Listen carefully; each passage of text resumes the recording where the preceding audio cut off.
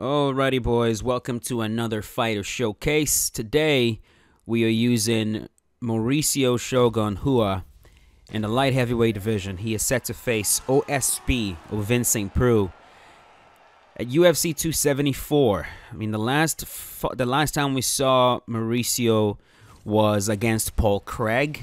That was a rematch. Okay, should be interesting. A rematch against Paul Craig. Of course, the first time he met Paul Craig, the fight ended up in a split decision.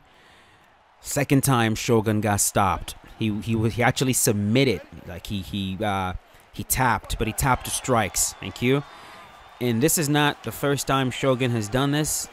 He definitely tapped to strikes against John Jones, even though it was counted as a TKO. But if you go back and watch that, it should have been counted as a submission because he tapped out to strikes. John Jones was battering him just badly. But he's facing OSP next, and it's going to be very interesting to see how that fight goes. I think it's a very interesting matchup. Shogun's been fighting a long time, man. Set him down right there. He's been fighting a long time, from his Pride days to becoming a UFC champion. I mean, he's accomplished a lot. He just has.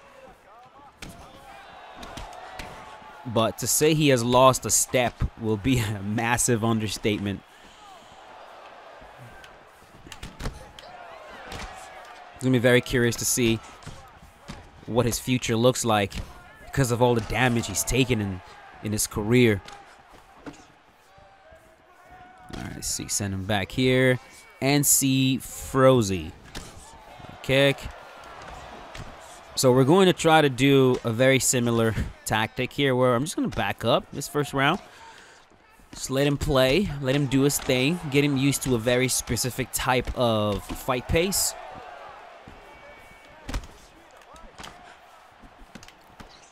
And then we're going to leg kick, head kick. Oh, okay.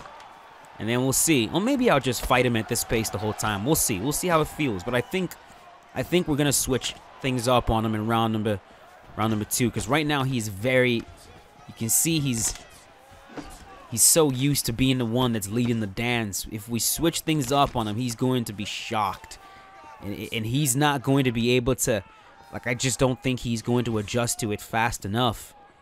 The damage would have already been done.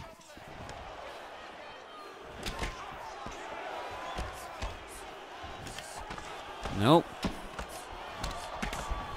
I need to be very careful, though, exchanging with Chuck.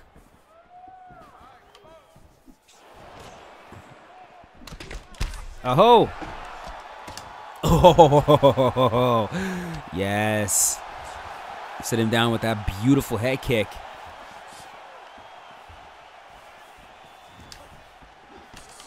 Uh-huh. Leg kick again. That leg is hurt.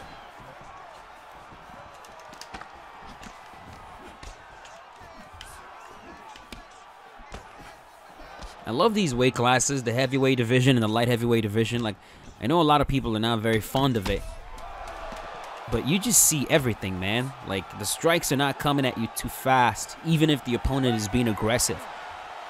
I also like the fact that this weight class rewards efficiency. It really does.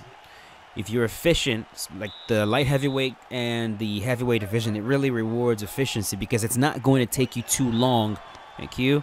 It won't take you too long to actually hurt the opponent. So if you're the kind of person with very good counters, very slick, this is the weight class for you.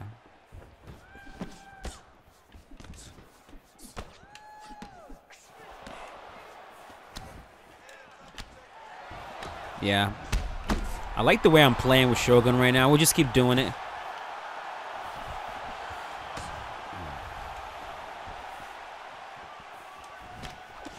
I don't want to get too crazy with him. Keep that Muay Thai going.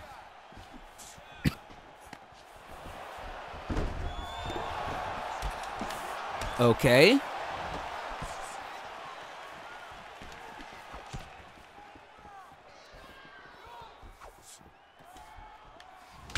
Oh ho. Another leg kick to the other leg. If we can damage both legs, money. Set him down with the left hook.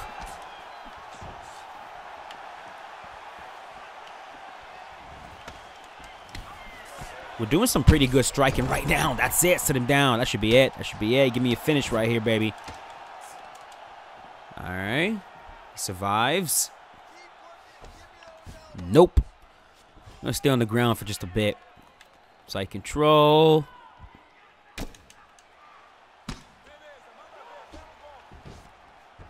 Let's go to the other side. Take us back. I just love how one hook is hanging and the other is not even in. Like, what the hell? Shogun, where's your right hook, bro? Where's your right hook?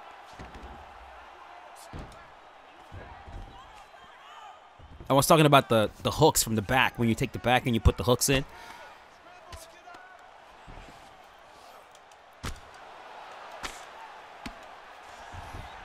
With the ground and pound, we do not throw and hope. We aim and fire. Okay. Nope. Half guard.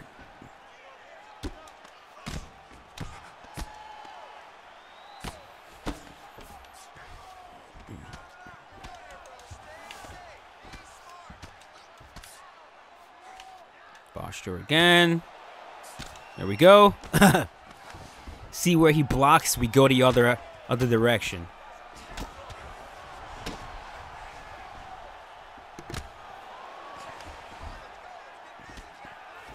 Imagine a situation where, like, you can stay postured for as long as you want, as opposed to, like, you throw a little bit of ground and pound and the game forces you to posture down. Like, you know, it's kind of how EA UFC 4 went back in terms of grappling is still beyond me, man. Still beyond me.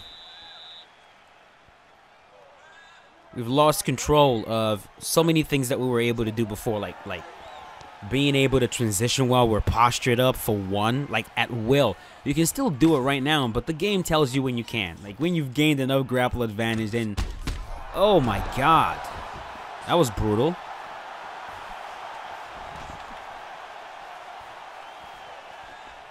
Yep, front kick.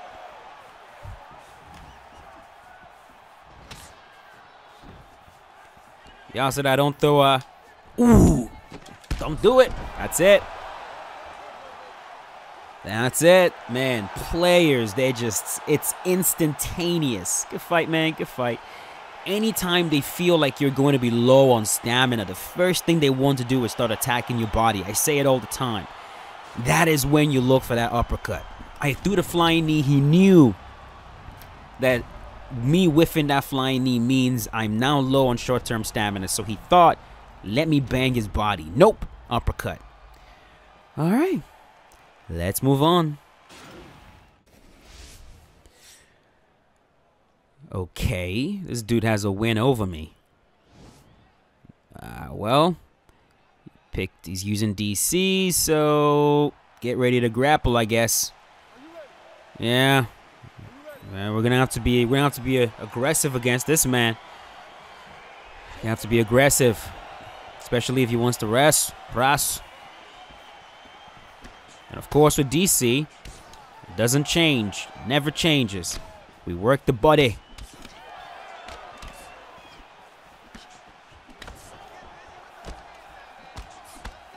Oh, I don't have to be aggressive. Hold on.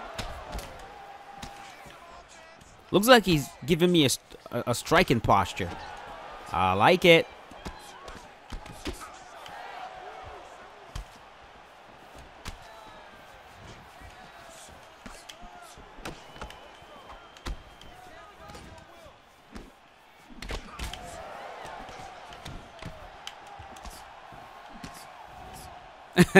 We're both doing the same thing. Backing up at the right time.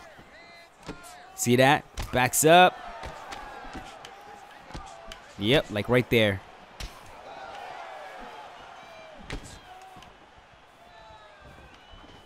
Uh-huh. We're both playing footsies right now. Let's see who wins. Let's see. Dude, what the hell? To the body.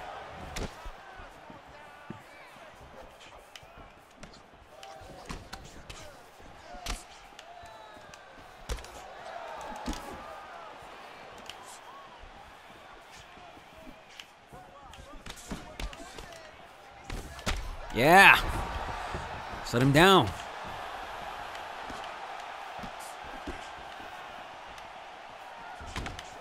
I wonder when he starts shooting.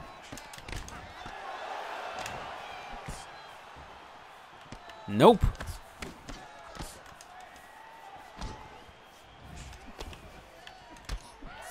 Yep.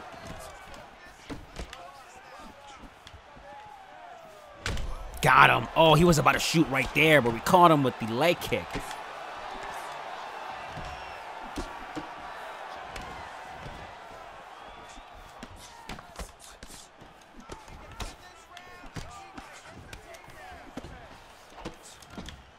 Yeah, now I'm staying close to him because I just know he wants to.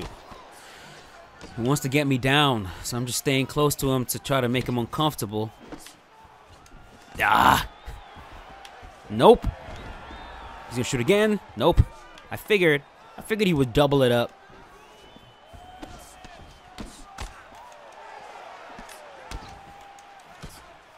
Nah.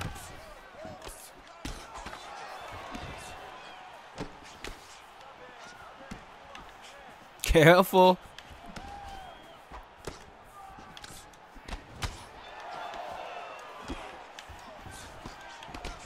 Oh, god damn it. Nah. Okay. I drew blood, he drew blood, but I was able to sit him down. So, in my opinion, that pretty much gives me the round, so. Just keep doing what we're doing. Right there, left hook, boom, left hook on the chin. Sit down, Daniel. Another one, uppercut, left hook. Sit him down. Let me know in the comments who you guys are rooting for. I mean, I'm kind of rooting for Shogun in this one. I think it will be a very good win, man, for him.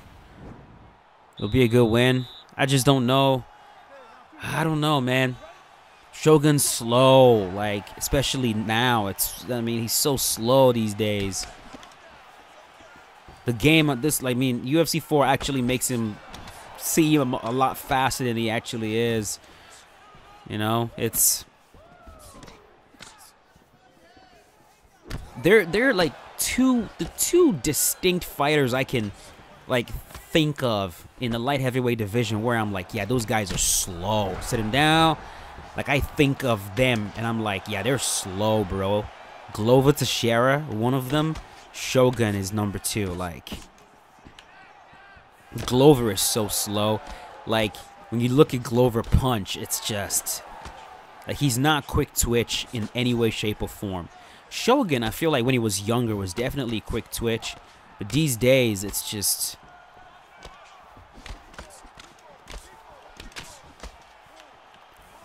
aha.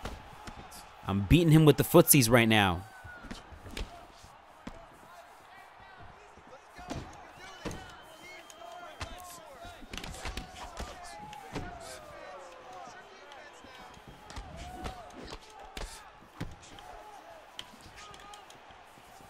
We go when he whiffs.